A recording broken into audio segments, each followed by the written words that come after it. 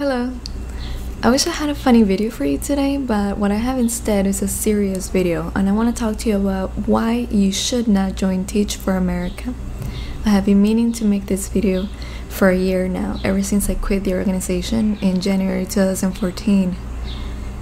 And I haven't been able to make it because I feel like I risk losing friendships. And I feel like I risk angering and disillusioning students and parents that have to deal with Teach for America in their everyday lives. But I have decided that whatever friendships I lose, that damage is smaller than the damage I cause if I stay silent. It was also around this time 2 years ago that I had to choose whether I accepted or declined my invitation into the program. So I know that at this very moment there are people that are either questioning whether they should join or decline going into the organization, or they're second guessing their acceptance into the program. So I make this video with the hopes that it will help those people make the decision of not joining the organization. And I tell you my story because that's all I have, and I know that other people will have different experiences through Teach for America, but my experience was so strong that I can't keep quiet, and I cannot keep it to myself. What I really want to communicate to anyone watching this video is that TFA is not interested in fighting educational inequality. It's the very opposite. They're interested in furthering educational inequality. They're interested in destroying the public school system. And let me go even further and say that I think TFA is very interested in killing that revolutionary spirit in the people that it attracts.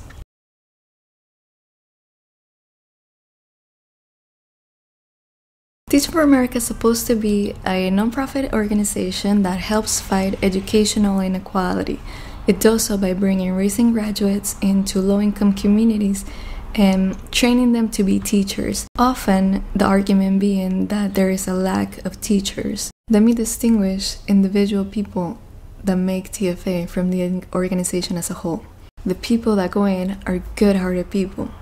So please don't think I'm referring to individual teachers. I am referring to the systematic way in which the organization functions and the way that it sets up its teachers and the students that come into contact with them to fail.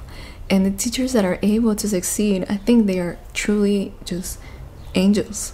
I think there are people that are truly meant to be the teachers and they rise above, but the number of teachers that are capable of doing so is so small that I don't think it's worth keeping an organization like this around. Teach for America, which I will from this point forward refer to as TFA, is a highly regarded organization. At least it appears so from the outside. It is considered to be more difficult to get into Teach for America than it is to get into Harvard. And the process is extremely difficult and long. You have to send an application, a written statement of purpose, have excellent grades and excellent recommendations from your professors. On top of that, there's an interview over the phone, and then the very last step is an in-person interview. And this process took about 3 to 5 months. And so by the time that you get accepted, you've internalized the fact that, damn, this is such a highly regarded organization and I've made it, that I don't think that very many people actually decline once they get into the program. This program is also supposed to be an alternative route to becoming a teacher. Instead of going to get your master's degree and your credentials and then going to teach, you can do it all at the same time. You start by doing a 6-week summer training, and then in the fall you start teaching students, and during those 2 years that you're in Teach for America you go to classes at night, classes which are supposed to be at a university which will give you your credentials, and if you so choose to, you can finish a master's program at the same time. Now that it is 2 years later and I have some time to kind of think about the experience, I now consider it the worst mistake I've ever made in my life. But let me give you a little bit of context as to where my mind was 2 years ago when I decided to join. There were 2 big realizations that drove me to this program. The first one being I kept meeting a lot of people that came from even better schools than I went to. I went to a state school, and I kept meeting people from Ivy League level schools that had no jobs. And I kept thinking, I need to have a job when I graduate. I have debt, my mom can't pay for everything for me. So there was fear in me that I need to secure a job after I graduate, or before I even graduate. Let me correct myself. The second biggest realization at the time being knowing that the world is so messed up, I want to do something positive with my time and my job and my career. And my teachers, my entire life, have always pushed me to be a teacher. And even though I already knew way back when I started college that I didn't want to be a teacher, I think the fear that I need to have a job and I didn't know what job I was supposed to have, it made teaching seem all that much more appealing. This is obviously not a good basis on which to make decisions, but I just want you to understand where I was. And before I go any further, let me just clarify that the majority of the people that go into TFA go with that realization of them wanting to have a positive impact in the world. And this is how TFA seduces very good students, very good-hearted people to come and join their organization. And if TFA has one redeeming quality, is that its teachers, for the most part, are some of the most good-hearted, genuinely caring people that I've ever met. There is no other positive to Teach for America except for that. The teachers it attracts. Going back to giving you a little bit of background about myself, I studied Spanish and Latin American studies in college.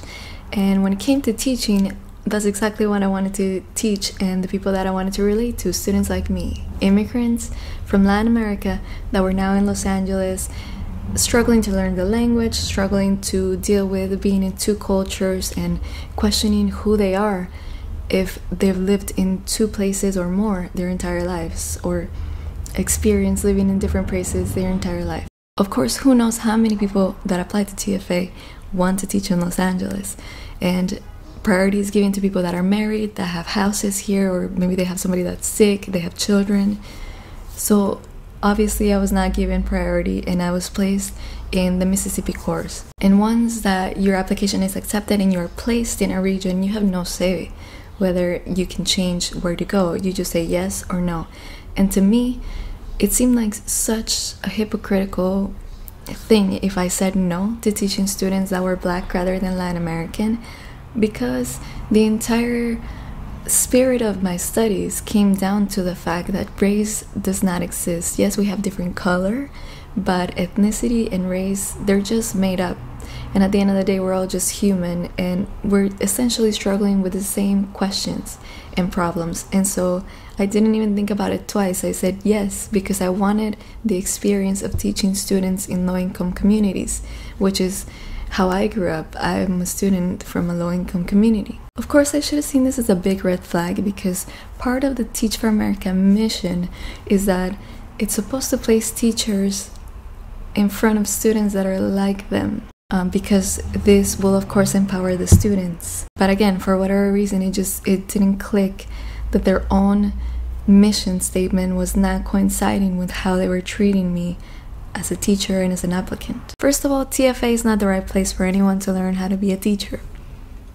I just previously told you, you're promised that you can get a master's degree at credentials and you'll have a summer training to help you learn how to teach. In my region of Mississippi, getting a master's degree is not even an option. I was lucky enough that I was close to a university, but many of the teachers that are in the regions, they have no way of getting to a university, so that option is not even presented at all. The classes that we took in order to get our credentials were taught by TFA staff who were previous teachers that went through the experience before us, or current ones that were so outstanding that they should be teaching others how to be teachers.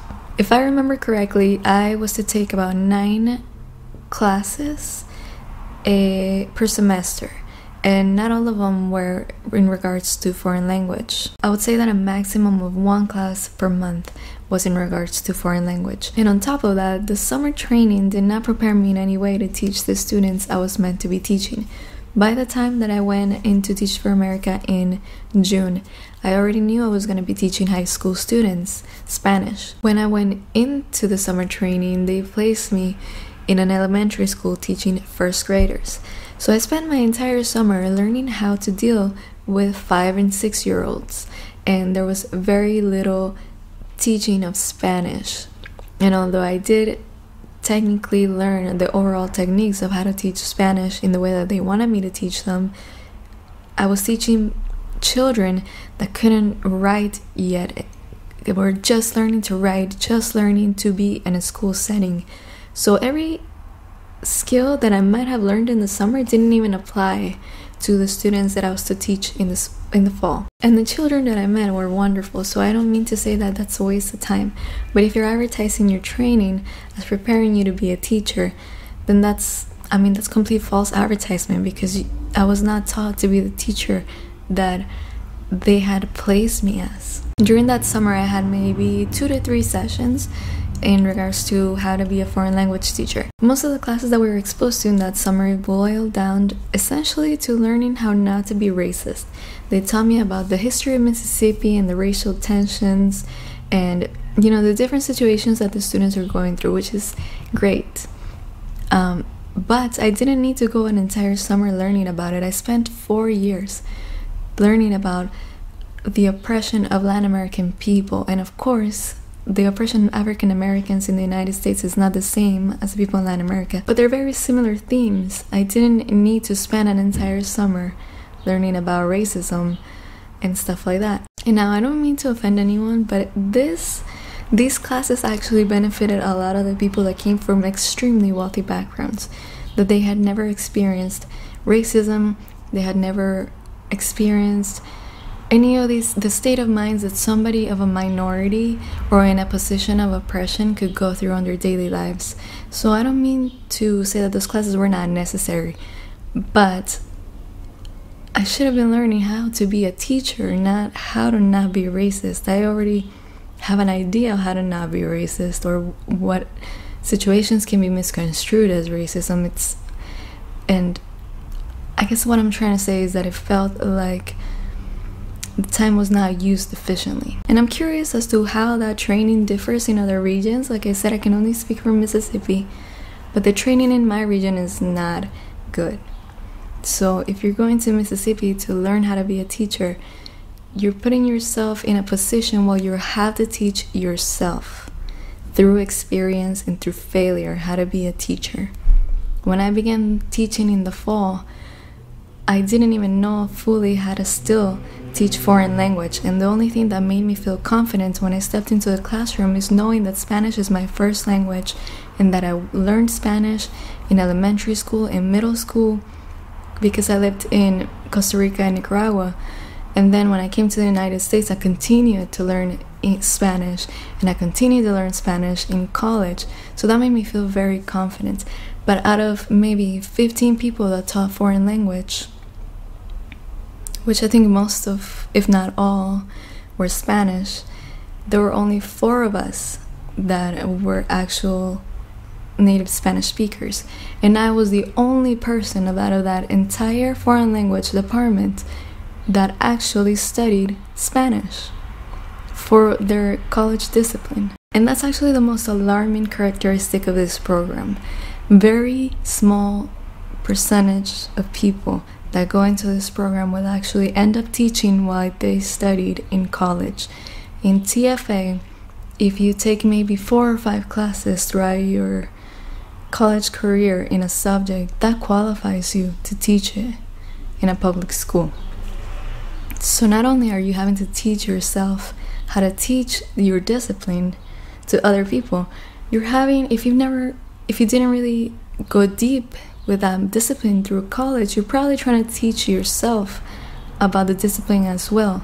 So you can try to imagine how difficult it must be for every teacher to try to juggle them learning the discipline and then learning how to teach that discipline and putting lesson plans together, grading papers, learning how to deal with students and their parents. And this is all happening at once. When the fall starts, it's all happening at once.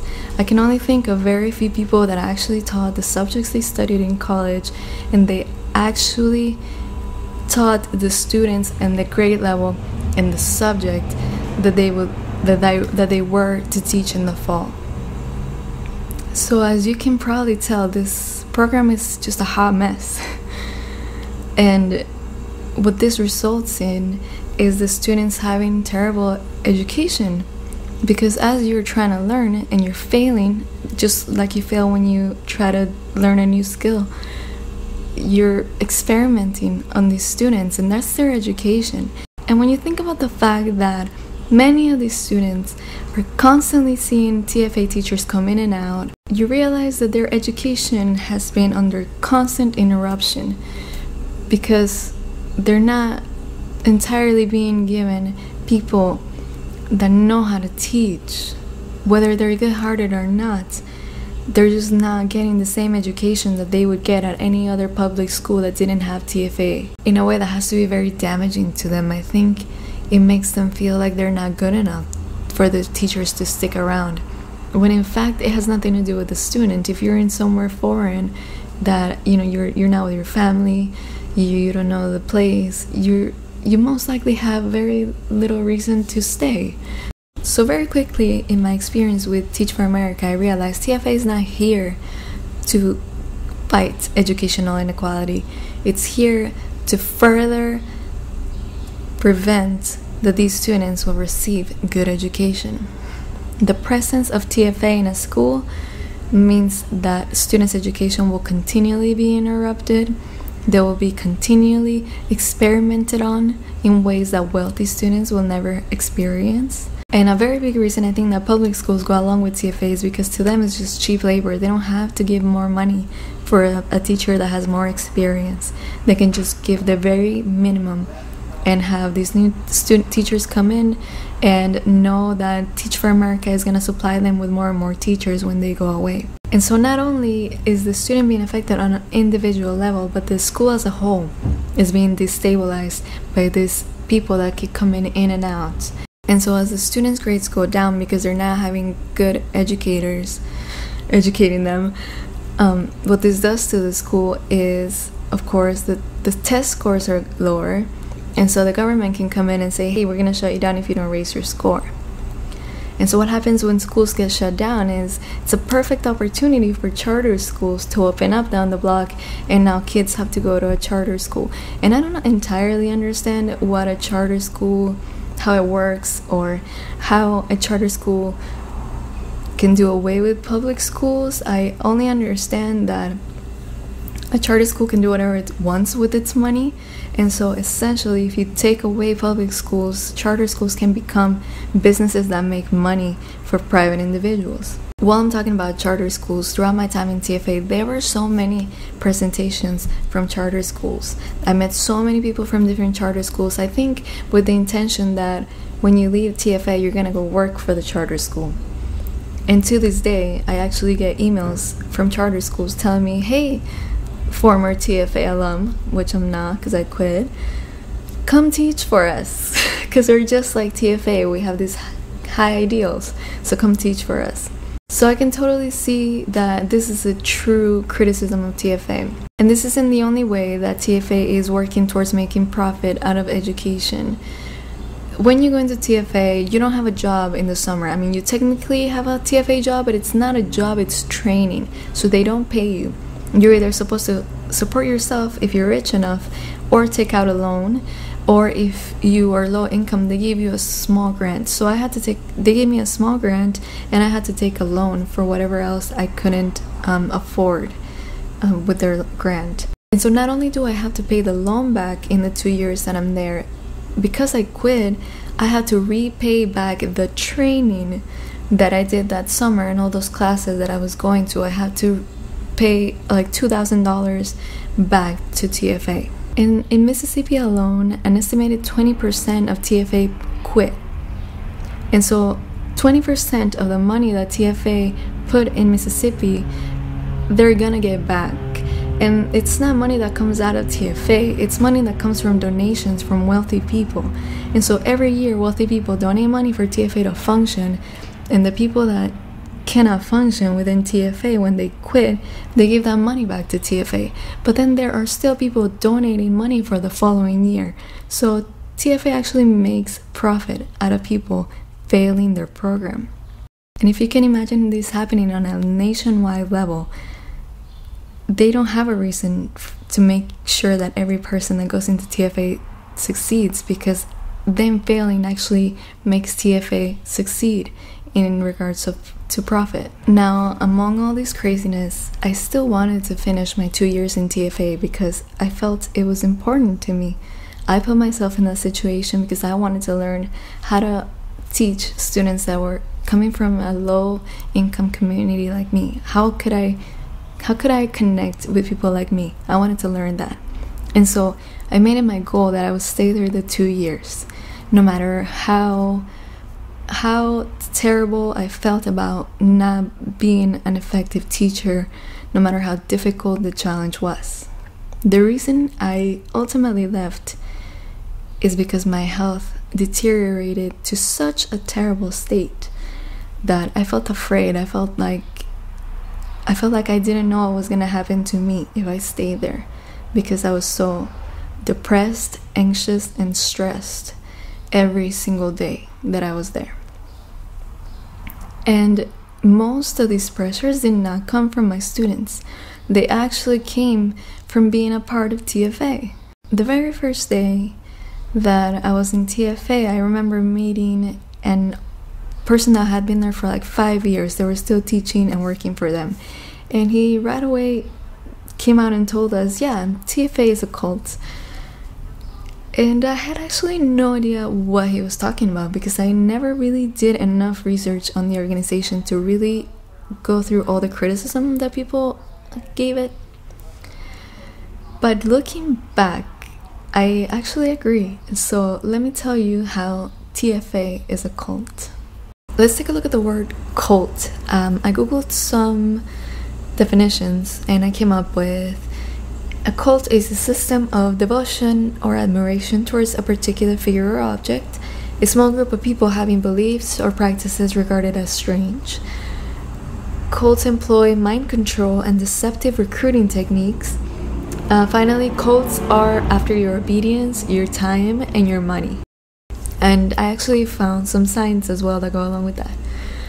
In a cult, you will find that there is exclusivity. How is TFA very exclusive? It's very difficult to get in. Only about 5% of applicants or less get accepted into TFA.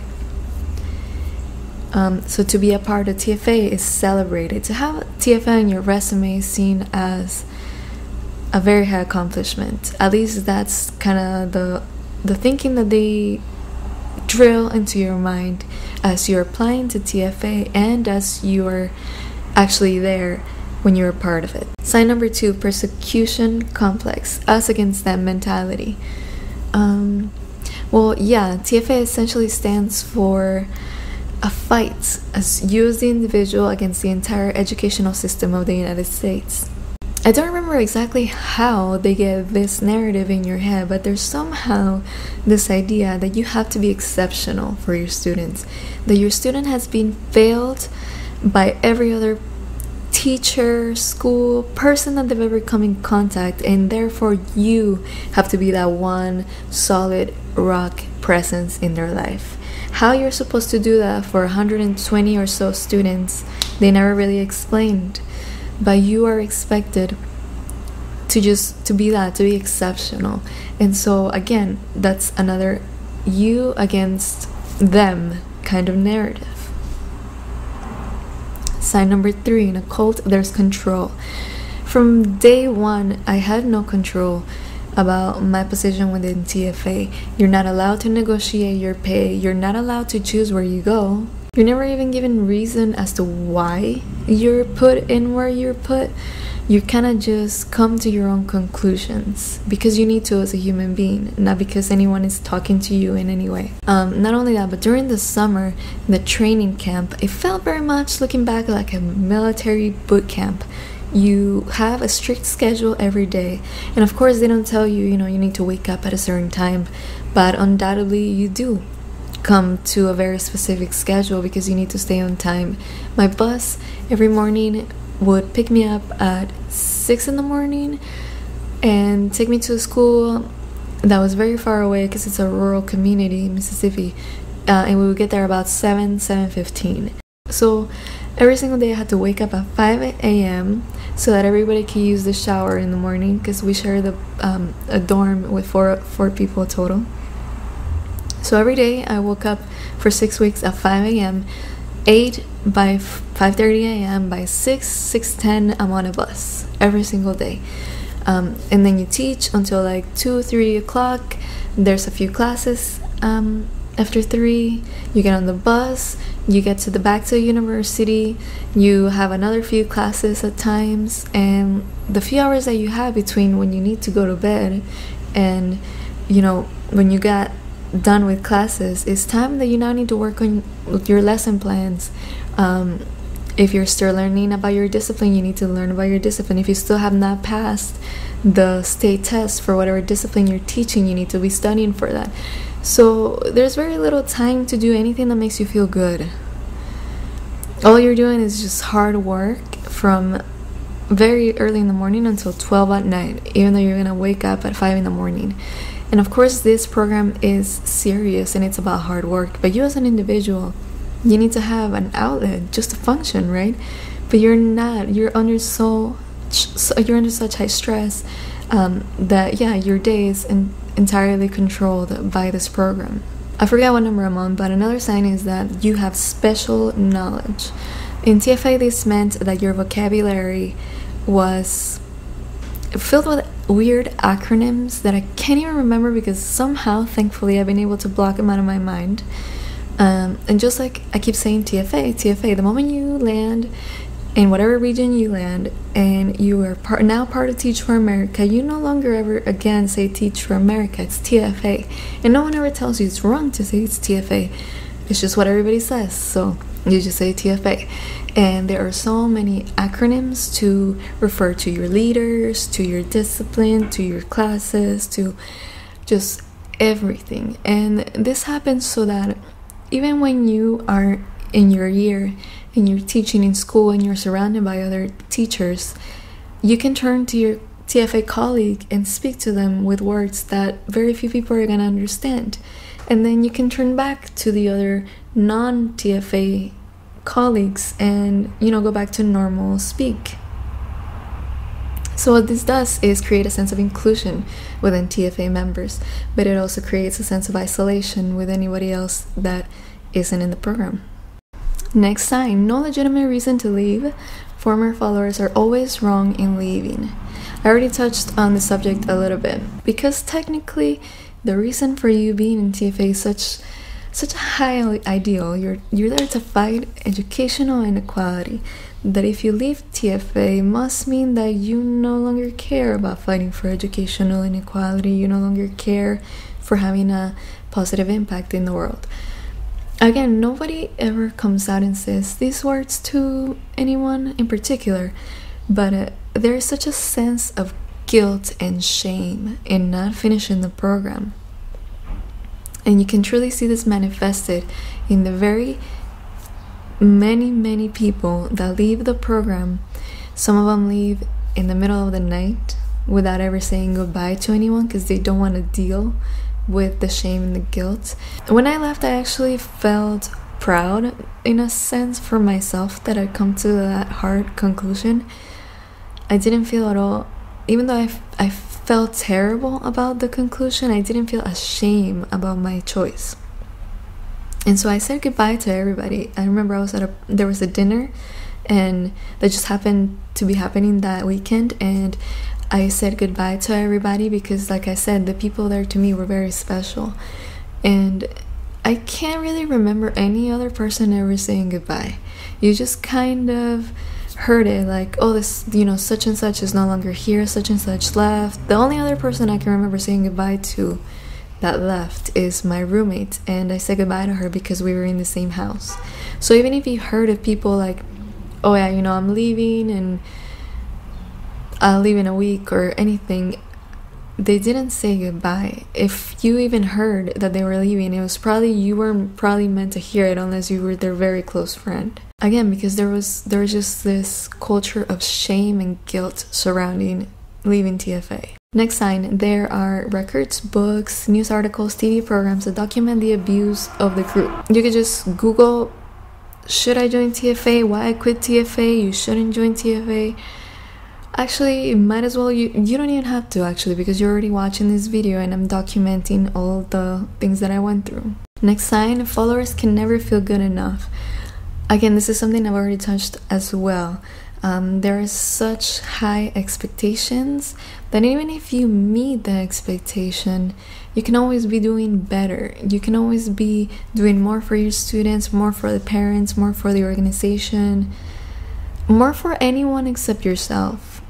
And again, it's not like they come out and tell you these things. It's just in the way that they present information to you, the way that they regard themselves as being part of the organization. These things are communicated to you indirectly. This was actually one of the biggest struggles for me, because I am already a perfectionist as it is in my everyday life, and so I never felt good enough. I never felt like my students were learning enough. I never felt like I was a good enough teacher, because I had the teachers that I want to be like in my head, right? The teachers that were most influential in my life.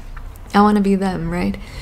And of course you're not going to be that on your first year, but this constant demand to be exceptional and to then not achieve it because it probably doesn't even exist. I'm trying to be exceptional while I'm trying to learn to teach, learn to communicate with my students, learn to deal with high school students, learn to deal with them being in a bad mood, being frustrated, they don't want to do their homework, trying to learn how to grade papers, trying to balance having a life and doing all my work, doing lesson plans, creating interesting lessons.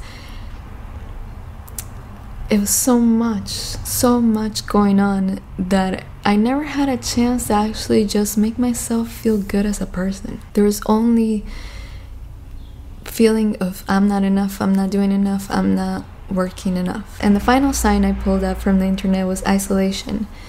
Again, even though I explained my entire story and reason for teaching and wanting to stay in LA to TFA, they sent me to the other side of the country where I knew no one, where I didn't know the community that I was being placed in, where I had no context of how life works really on an everyday basis in Mississippi. Of course, being in this environment resulted in the worst depression I've ever felt.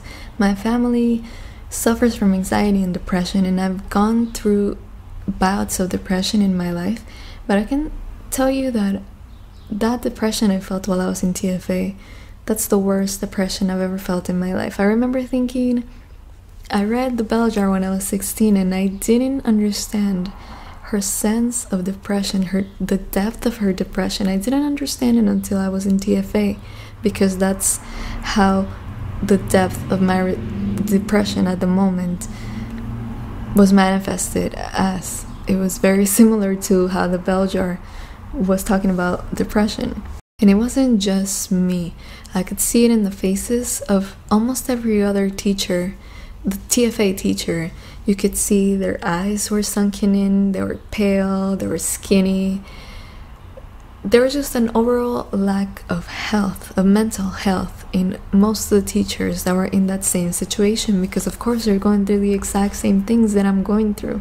And all of us being in our early 20s, because they don't really hire people that are experienced. They don't really, even though they say like, yeah, they will hire people that are experienced teachers, they really don't.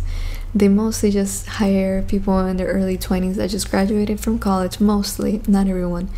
But us being young for the most part, the way that we knew how to cope with it was just to go out and party and drink.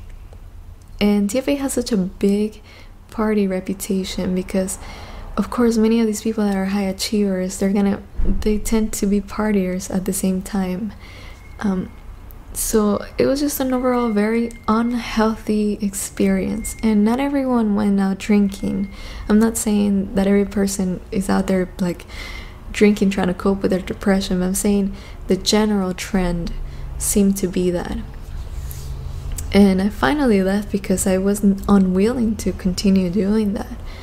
I don't even like drinking, and I drank more while I was in TFA for 7 or 8 months than I did.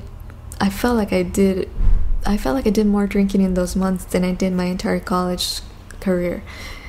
it's probably not true because I went to school for like 7 years, but on a I never drank on such a high and consistent level for a prolonged period of time until I was in TFA. Anyway, this video is getting very long, but ultimately when I just finally made the brave choice to leave was I actually had come back from Christmas. I spent Christmas in LA, and I remember just looking around like I'd never seen LA before.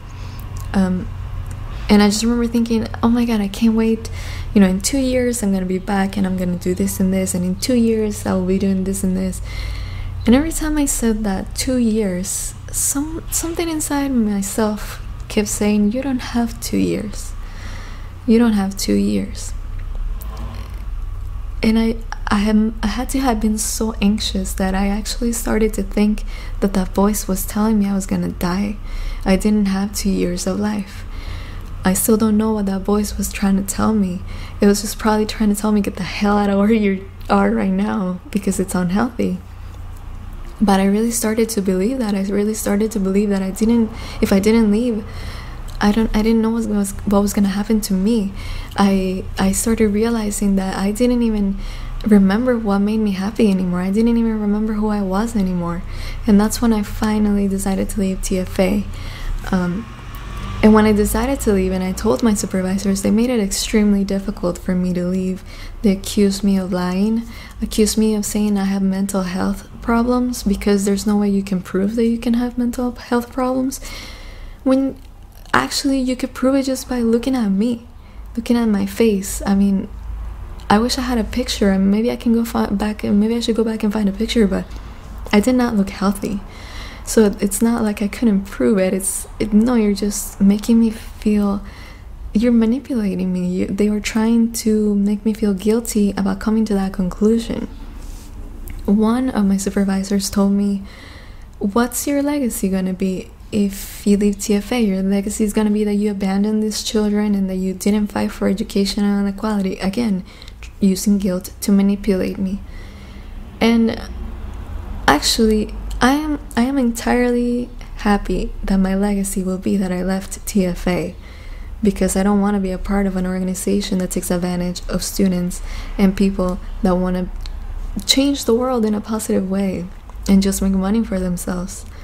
I don't want to be part of that. So actually, I have no problem with that being in my legacy if I ever have any at all. I was also made feel bad that the fact that I could leave meant I had privilege, and I do agree with that. The fact that I can leave and that my students could not leave that situation in the school that they're at. And to me that was like so ridiculous, because I'm not leaving because I'm privileged. I'm leaving because I cannot function as a human being on a daily basis. I cannot function in the way that I know that I function in a normal situation.